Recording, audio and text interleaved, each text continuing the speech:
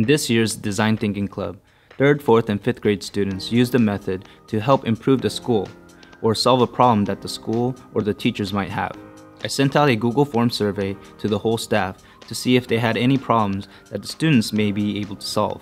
In this video, we will take a look at 3 projects where students used empathy work, such as interviews and observations, and elicited feedback from teachers and administrators.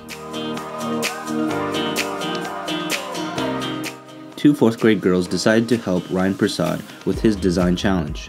During his visit to his office, the girls learned that Mr. Persaud needed a way to organize his desk that was full of paper, folders, and books.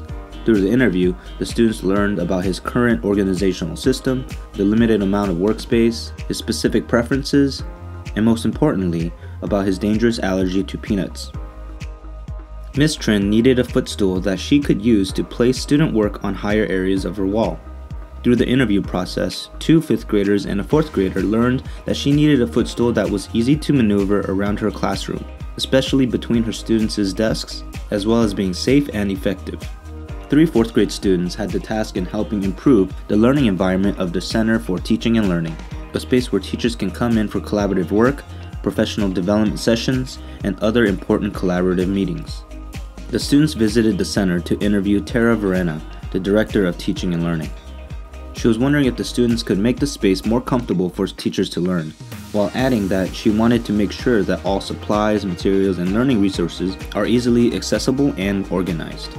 During their visit, students took pictures of how there was not a sufficient amount of room between the tables, especially in the middle of the room. Miss Verenna told them that it was difficult to get through the chairs, especially when people were sitting in them. Additionally, they saw that the office supply station took up a large amount of space against the wall. A 3rd grader and a 5th grader joined forces to tackle a problem that a teacher pointed out regarding the school's assembly. She stated that there were no assigned spots and some grade levels were too big for certain areas. She was wondering if the students could go through the design thinking process to find a solution that will help organize the PAC to be more efficient in the use of space while keeping similar grade levels together. For their empathy work, they took their mobile devices to an assembly and captured what they observed through photographs and videos. This provided students with an archive of observational findings that they used to find valuable insights back in class.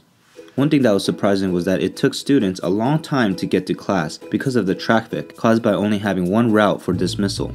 24 classes had to leave the PAC lobby through a single exit to get to their classrooms.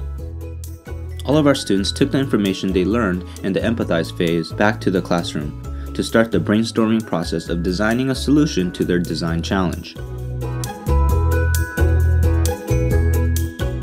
After the ideation process, our students start to build their prototypes and generate solutions to their design challenge. Our 4th grade girls decided to build a clean, minimalist desk organizer for Mr. Persaud that took up very little space.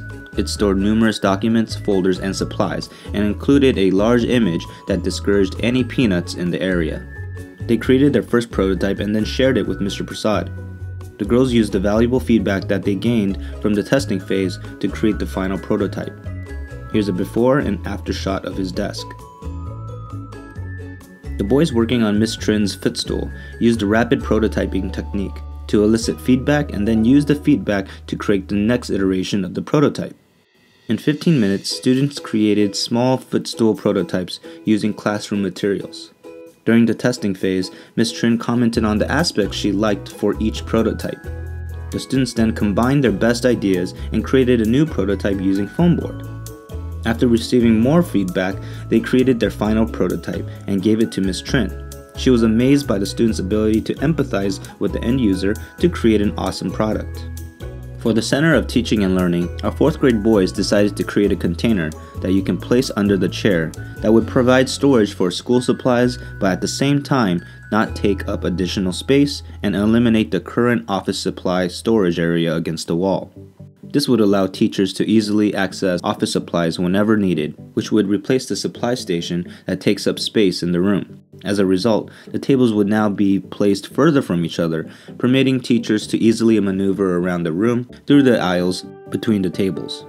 After receiving feedback for their first prototype, students made improvements and finally presented their final prototype to the Center for Teaching and Learning. The last team of boys and I decided to revisit the Performance Arts Center to take a look at the seating situation and also see if there were any additional exits and routes to their classrooms. We found that there were doors next to the stage that led to another route to the classrooms. Through their observations, the students devised a proposal plan that included new seating arrangements for each class, a protocol for students exiting the PAC, and the use of 2 additional exits that would potentially decrease the amount of traffic found in the lobby. The boys presented their assembly proposal to administrators, who then provided them with valuable feedback. With some tweaks by the administrator, the plan was implemented into the next assembly. Thanks for watching. If you want to learn more about how I use design thinking with my students, please check out my book, Design Thinking in the Classroom. The link to the book is in the description below. Hope you enjoyed this video. Please click the like button, subscribe to the channel, and hit the notification bell for more education videos like this. I would like to give a special thanks to the following people for making these projects possible.